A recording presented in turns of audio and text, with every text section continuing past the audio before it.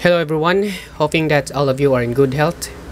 This time we'll be continuing the part 1 on how to breed Leopard Danio, and now we'll read in part 2.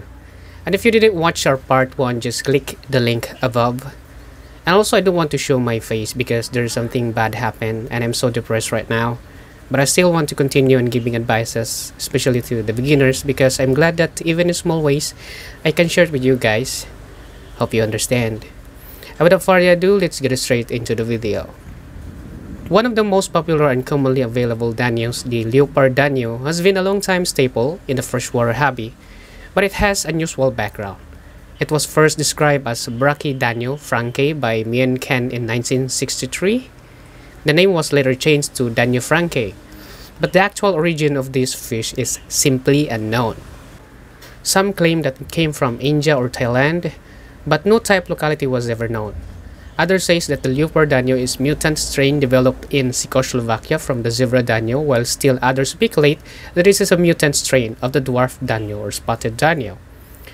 Of course, new strain came from crossbreeding method, and soon I'm planning to do a crossbreeding project with this Danio, and I'm really excited about it because that's what we do, exploring on possible outcome on breeding our beloved fish, so make sure to watch for it. These attractive little fish are hardy and prolific breeders, so they are a great choice for the beginning aquarist. They do well in most community tanks and are a great addition to any collection of Danios. Their behavior is pretty typical for Danios, friendly enough but active and fast moving. These schooling fish should be kept in a group of at least 3, ideally 10. A school of Danios can be housed with most of any community fish as long as the Danios will not be eaten and the other fish are not startled by swift movement. So as what we do on our previous video on breeding, we need to make sure to separate the male and female for conditioning for 7 to 10 days by feeding them live foods to make the female produce more eggs and milk or sperm for males, and in order to trigger their breeding response.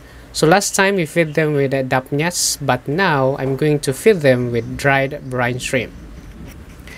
A school of these small, lively fish is well suited to a smaller aquarium, and a 10-gallon tank is the smallest needed to house a school, but 20 gallons is optimal. The aquarium needs care and feeding are the same as their parentage. Like all Zebra Danio varieties, they can withstand an impressive range of water temperatures and conditions and will generally do just fine without a water heater. They can be comfortable in temperatures down to the low 60s Fahrenheit, but even though they are not finicky about water conditions, it is best not to keep your aquarium at any extreme. To create an attractive effect in your aquarium, try a mixed school by combining the pretty Leopard Danio with some regular zebrafish. A mix like this will provide a nice contrast of swift moving, darting color. Mixing even more varieties like the golden Zebra Danio, albino Zebra Danio, and blue and green Danio works equally well and creates a really exciting effect.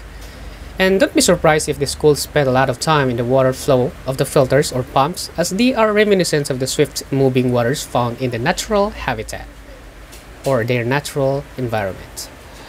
So as what we always do when breeding, we need to prepare the breeding tank, of course, and the breeding net. And during afternoon by 4 p.m., we place all the breeders together, and by dawn, starting 4 a.m., they will start to breed, and of course their eggs will just fall at the bottom.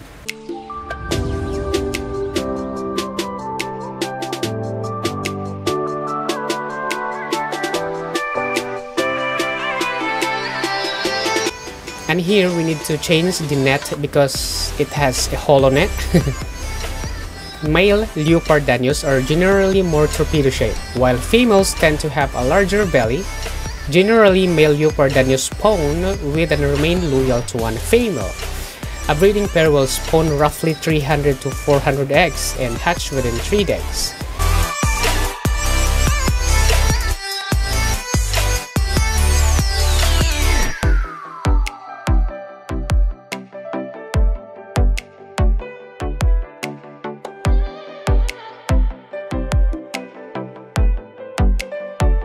And on the next morning at 8 a.m. we need to check our breeders here if they have spawned.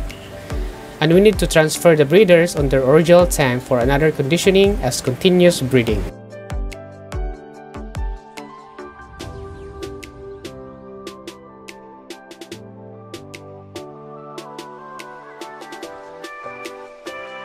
And here, as what you can see, our breeding is successful and there are hundreds of eggs at the bottom.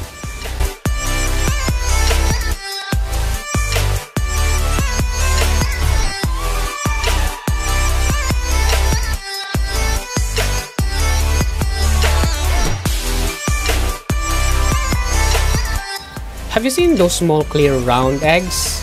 It means those eggs were fertilized, and the eggs with the white color were unfertilized.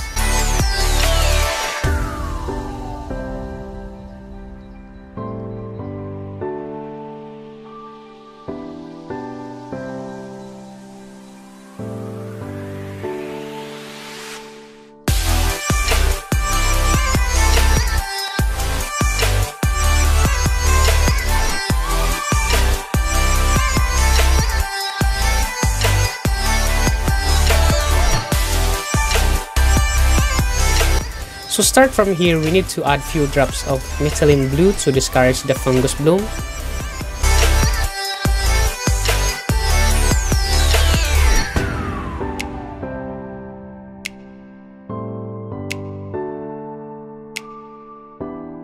And after 3 days, here are a little cute leopard Danios fry, and there's so many of them.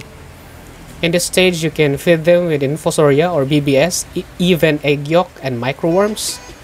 Anyway, gladly they are not a picky eater, so you can feed them with any powder fish food and they will be fine.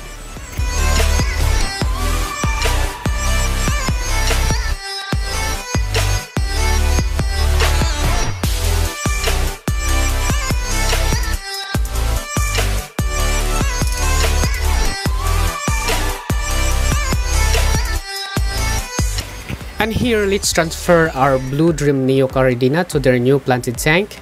Actually, I like to keep shrimps on my planted tank because shrimps and fish have that symbiotic relationship. They're living together mutually and have that beneficial relationship. Because for example, uneaten fish food will cause harm to the fish, but shrimps will eat those things and make your tank clean from algae attack.